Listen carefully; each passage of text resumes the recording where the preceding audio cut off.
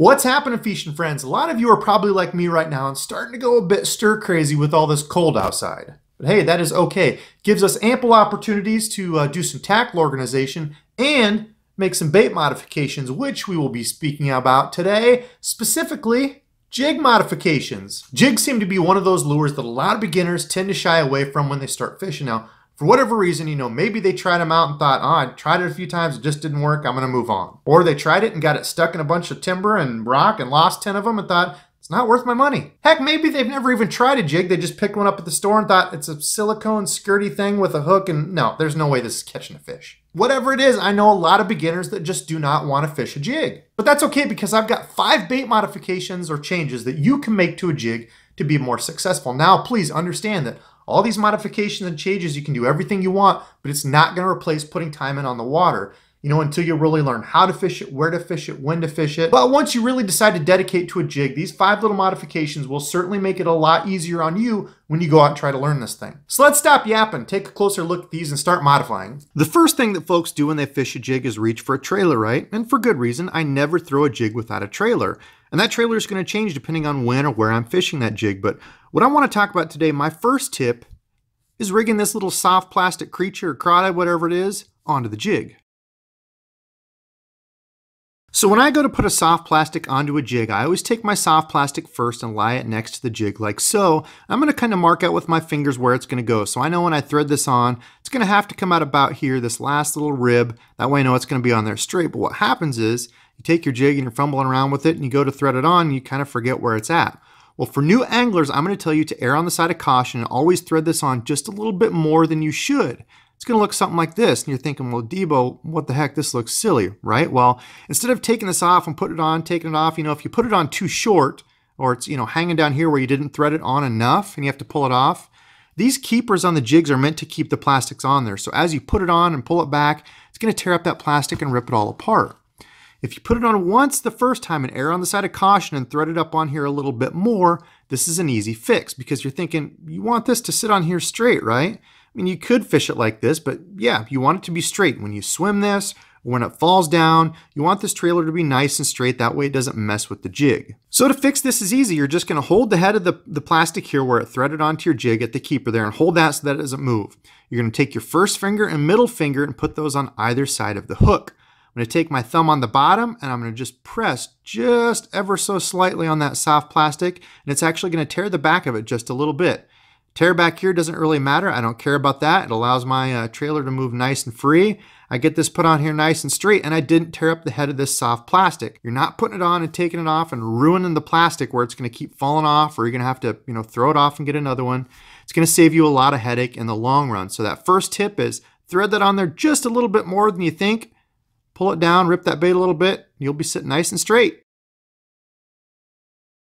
So the second modification, trimming the skirts on your jig. This is the second thing that I always do with all my jigs. There's a couple things that I check. The first skirt modification that you're going to make is making sure that this skirt is not longer than whatever sort of trailer you have on here. If this trailer is longer than this craw, this is a rage craw that I have on here.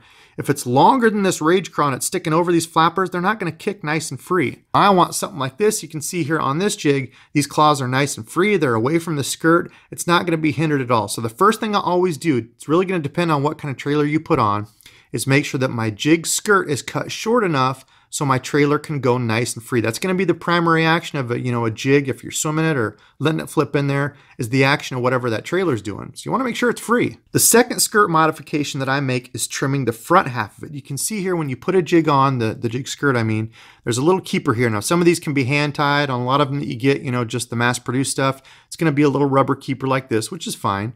But there's going to be 2 parts to the skirt, this front part and this back part. Especially if I'm going to be swimming a jig, I do this. If I'm not swimming it, if I'm just pitching it, especially if it's dirtier water, I don't really care about it, I'll leave it. But if I plan on pitching and swimming a jig, I'm always going to take this front part of the skirt like so, get it all bunched up and trim it a little shorter. Now you're thinking, Debo, what the heck? Like, what's the deal with that? So as you're swimming that jig, the skirt's going to be nice and tight to the body of it. As it's going through the water, the tails or claws or whatever they are back here flapping.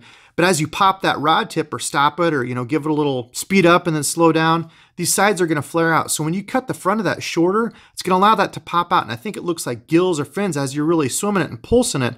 I think it gives it a really cool secondary action. If you have a big long jig like this, let's pretend this was a swim jig and I just left it like that, it's just more of kind of a bunching. You don't really get that puffy, pointy look when you trim the front of it out. So again, if I'm going to be pitching and swimming a jig, that's a modification that I always do. I trim the front half up just so it's a little bit shorter. As you can see there, kind of puffs out like a skirt. Now, is doing this going to get you 50 more bites in a day than if you didn't do it? No, probably not. But the way I see it is, if I get that little bit of extra secondary action that I can entice 1 or 2 more fish to do it, I'll take the extra 10 seconds that it takes to whip my knife out, cut those a little bit shorter, and do that every single time. But that's just me. As a beginner, if you want to keep it simple, just make sure that your skirt is not longer than your soft plastic. It's going to mess it up. The third modification that I make is trimming my weed guard. So you can see here, depending on the jig that you get, some of them will come perfect like this. This is a Nichols flipping jig. You can see there the weed guard is even with the barb of that hook, the barb right here. And as a rule of thumb, that's the way I always trim mine. Not all jigs are going to come that way. Some of them are always going to come nice and tidy like that. This is the Beast Coast, that double wide G-Spo. You can see it's perfectly right there with the barb of that hook. They're not all going to come that way. You can see this is one a local gentleman made here. I've had these for, gosh, I don't know, I got a bunch of them on sale.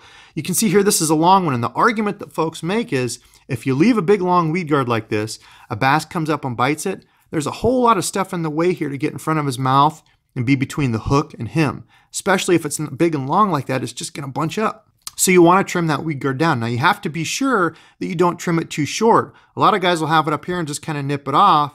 But as it goes back, if I were to cut it that short, man, I come over any little stick or any object and I'm going to be getting hung up all day. That's going to aggravate you because you lose a lot of baits and then you're not going to want to fish it, and that's all bad. So as a rule of thumb, always check your weed guard, and if you need to trim it, pull it back here so it's kind of right by the barb, cut it there. Now the second part about trimming the weed guard is thinning this weed guard out. You can see this is actually a really soft, thin weed guard. There's not really a whole lot here, especially a lot of the swim jigs that you get are going to have barely anything here. This is not one that I've modified. This is a Strike King kind of finesse swim jig. There's barely any sort of weed guard on there. And the reason for thinning this out is a better hookup ratio. The less material or anything that you have here between the hook and the fish's mouth, the better. So thinning out the weed guard really boils down to a couple things. Number one, if I'm fishing around a bunch of sparse cover, just some small rocks that I'm not really going to get hung up in, I'll cut a few of those out. If I can increase that hookup ratio and land a couple more fish that I would have missed, sure, I'll cut a couple of those out. Or if I am swimming a jig, you can see this swim jig came this way. I have not modified it. When you're swimming a jig, it's a whole lot different than a jig like this that I'm not swimming. If I'm not swimming a jig, when I pitch this into a piece of wood, I want a good stout weed guard there so I'm not getting hung up on every single time, especially in a bunch of those little gnarly bushes. I'm bringing this through. I don't want to be getting hung up every cast. And I'm not as worried about it because when I throw that in there, I'm waiting for that fish to eat it, right? If I'm bouncing a jig on the bottom and rocks, or I flip it up into a bush, I'm letting that fish grab it. I feel it. Boom, I'm giving a big two-handed hook set and really laying into that fish, a baseball swing type hook set. As opposed to a little swim jig like this, I don't have that luxury. I get one chance to pull into that fish hard. I can't wait, make sure it's got it and give a real, hard two-handed hook set. It's a moving bait and that fish kind of swipes at it. I want as little material here as possible. So as a beginner, that's something to think about. If you just keep missing bites, you're setting the hook and you can't quite get them, you might want to thin out that weed guard a little bit. Don't go crazy with it. Just take a few off. But the biggest part when you're trimming your weed guard is just making sure that it's even with that barb. The fourth modification is flaring out the weed guard. Now this is the question that actually spurred this whole video. I posted this question on Instagram and I asked people, if you always flare out your weed guard, move it off to the side.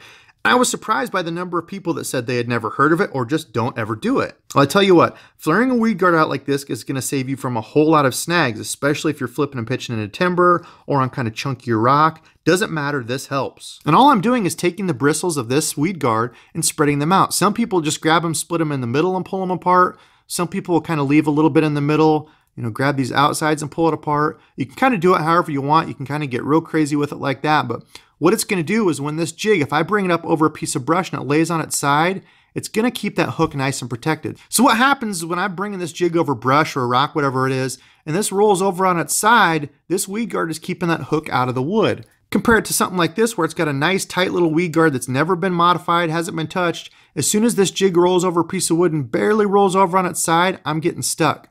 I'm gonna get stuck in wood all day, or even if it's a rock, it comes over a little piece of rock right there, it's barely getting stuck. So it's not at all hard to do. As I said, there's a number of different ways you can do it, but you're just taking that weed guard and spreading this out. It's protecting that hook better. And you've all heard me talk about already the Beast Coast double wide. This comes standard this way, so it's not double thick.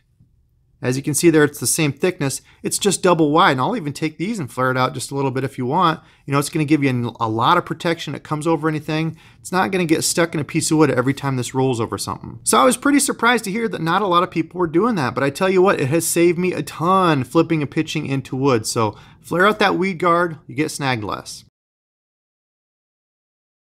Now, the fifth modification is downsizing the overall profile of your jig. Anglers who are new to jig fishing get intimidated when you see a big, huge jig like this. A big jig, big rubber skirt, this big thing hanging off the back. That's a pretty big profile. A lot of new anglers are thrown off by that. So if you look in comparison to the other jig that I had earlier, this little guy, these are the exact same jig.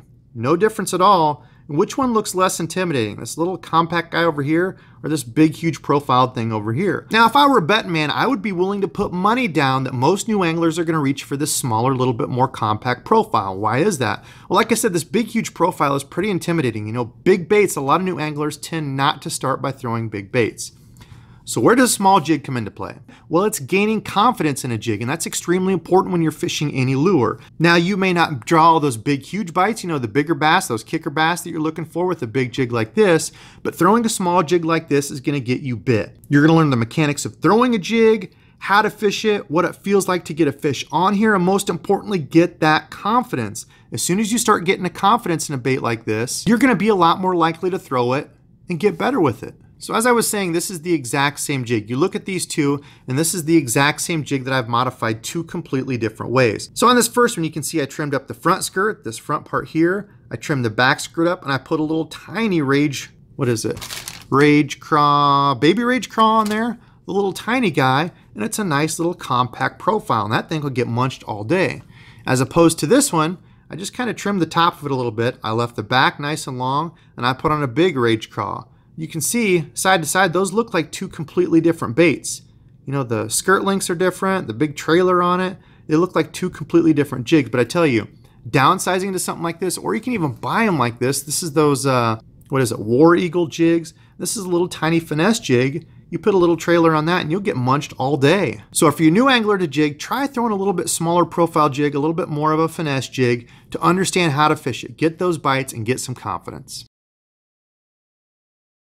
Now the sixth tip, this is not really a modification, this is just more of a helpful tip. When you go to tie your knot on a jig, especially one where you're going to be throwing it out and really setting the hook hard, is use a knot that's doubled over, something that has two separate strands going through the hook eye. Something like a Palomar knot, which is what this is, or a double clinch knot, the double shindo G-Man calls it. As you can see here, there's two separate lines that go through the eye of the hook. As opposed to if you were to use something like the old improved clinch knot where you take the line, when you put it through the eye of your bait, you just put it through once and tie your knot. Those knots are not going to be as strong as something that's doubled over where the line goes through the eye twice. So I'm not telling you there's a right or wrong knot, but in my experience, and I know a lot of other anglers, knots like this where the line's coming through twice will save you a lot of heartache. You get a big bass and set that hook and snap. You'd be better off if you use something like this. So that's it. Those are the 5 jig modifications that I think will really help you, especially if you're just starting out fishing a jig. Now again, the most important part above anything else is getting out on the water and putting time in with this, practicing. If you really want to get good with the jig, go out, take one rod, a handful of jigs and some trailers, and go practice. So let me know in the comments below, do you use any of these tips or modifications already? Or is there something a little bit different that you're doing that has made you a little bit more successful fishing a jig? Let me know. I love hearing from all you fishing friends out there, but of course it is late. I got to get going to bed. So till next time.